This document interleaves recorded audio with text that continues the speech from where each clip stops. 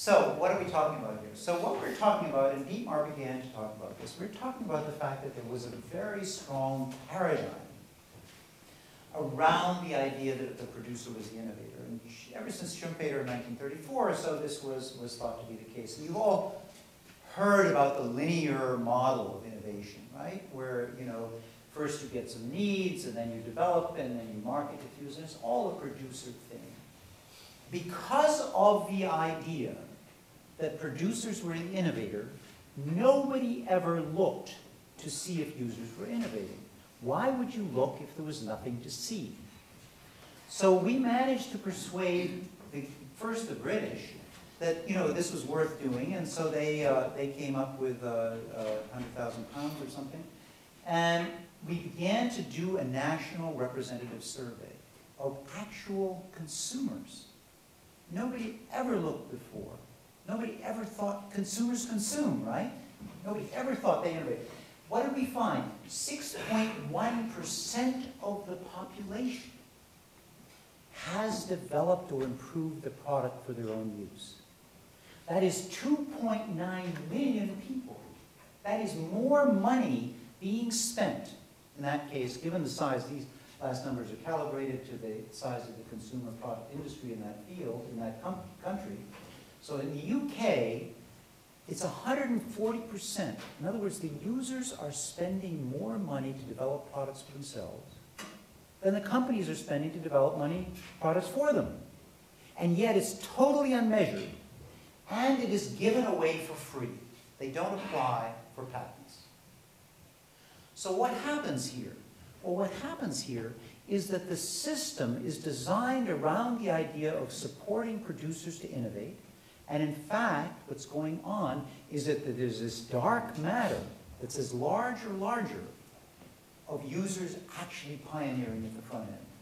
So we have to, and I'll talk to you about some policies in a minute, we have to talk about how to change the innovation policy environment and so on to better coexist with reality in this field.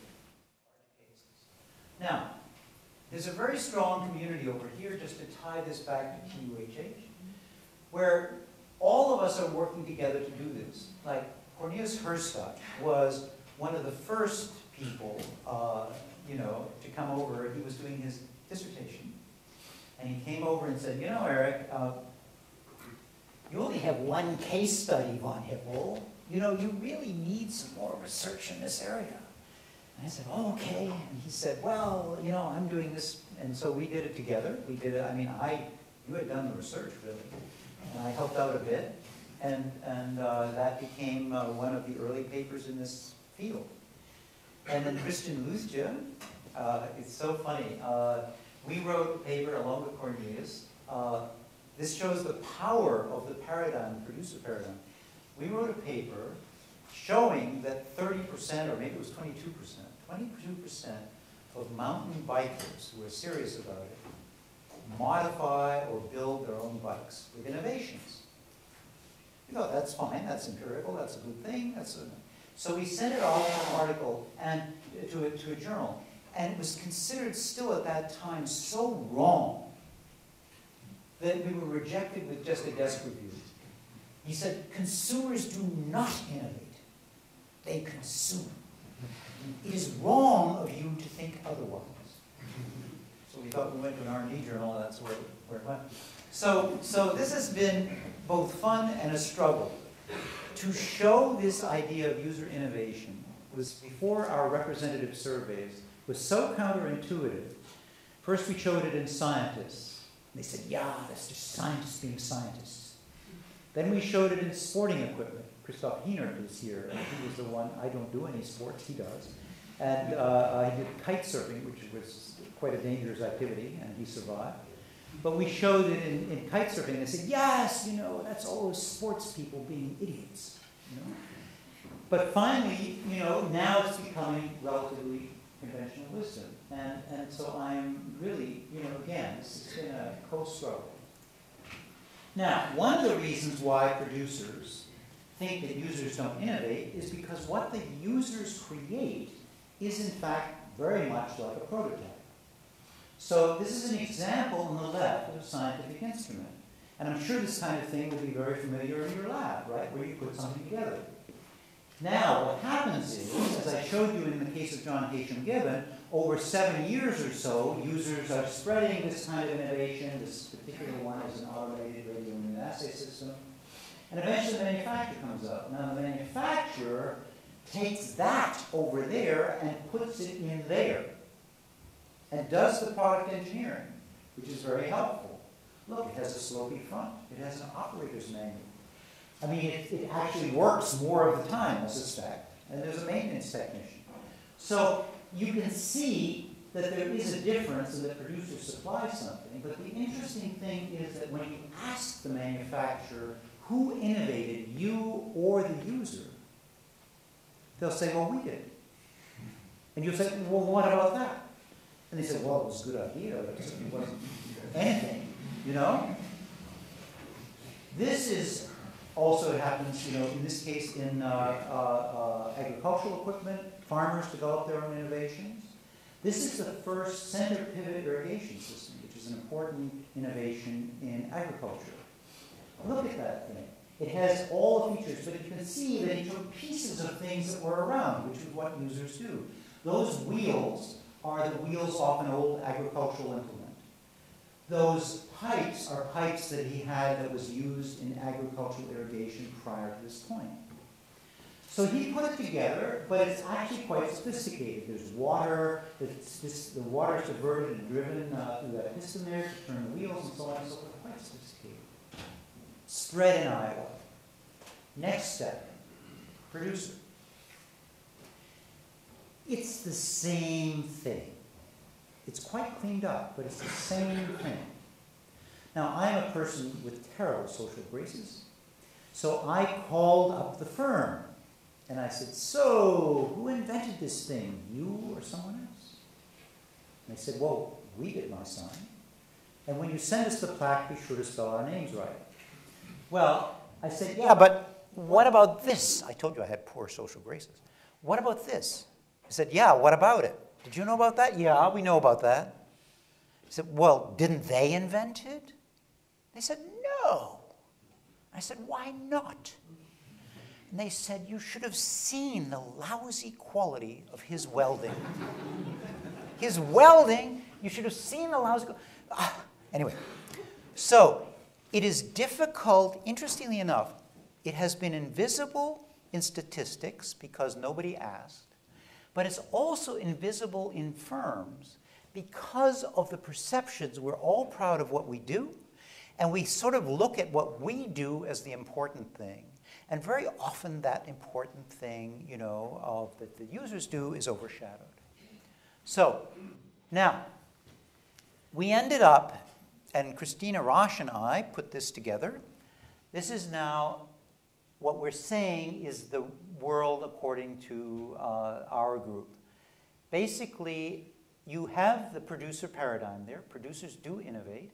You have a user innovation paradigm, which is also large and is the top arrow, and involves users innovating, freely revealed in collaborative improvement, and then peer-to-peer diffusion. So it goes out, it diffuses, but it's not by the market.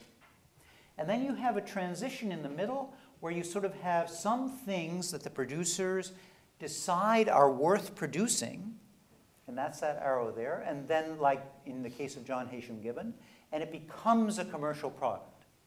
But the top paradigm, the top system runs complete from innovation to diffusion. Now, it's fascinating once you see this kind of a thing going on. And so Professor Roche and I worked on this paper and began to think about what is sort of going on with respect to these two paradigms. And one of the things you learn as you think about how they interact is that the producers take some things and commercialize them, but other things that are required to give those things value are not ever produced. They continue to diffuse peer-to-peer. So in John and Hashem Gibbon's case, the manufacturer took over the production of the heart-lung machine. But the techniques that were required to give that heart-lung machine any value are only diffused peer-to-peer. So the manufacturers not only produce just part of what's required, but their existence depends upon this infrastructure that the users build around them to sort of make that thing operational. So now you also see websites for easy diffusion. This is Thingiverse for 3D printers. The infrastructure is beginning to build up by which things can cheaply diffuse. Companies are doing it too. This is a Lego factory. Again, Christoph has been studying this, where basically, and also Christopher Lettle, who's around here too, sort of the idea is that, you know, if you as a company create a website, and this might be germane to your business, if you create a website, all the user activity that used to run around, if you create a website that is helpful to the users, they will concentrate their activity through it and you can observe it. So in this case, what they did was they said, oh, you know, you are innovating like crazy out there with Legos. Post them here. Post them here. You can sell them on our website. You can even design your own box. What happens then? The result is that Lego sees which ones of these things are popular. And Lego has a way then to do marketing research as well as innovation. Because the user uptake, which is now just flowing through the site as a free good, is indication of market benefit. This is just another example of sort of the way that you do these things. So bottom line, what are we talking about? We're talking about the fact that users innovate. We're talking about the fact that it's huge. We're talking about the fact that the institutional structure is not yet put into place which will make it operate efficiently. But there are experiments out there. A major market failure is in the area of diffusion, because users, unlike producers, don't have an incentive to diffuse. But you can do things to actually make that better. Now, what are they doing, in other words? So here's Obama. In the US, this thing is being really pushed. So you see Obama there. He invited these people to the White House, these maker people, and you know, he's sort of blessing the movement, creating regulatory white space for user innovators. That's happening at a great speed in the US, and I don't know about here.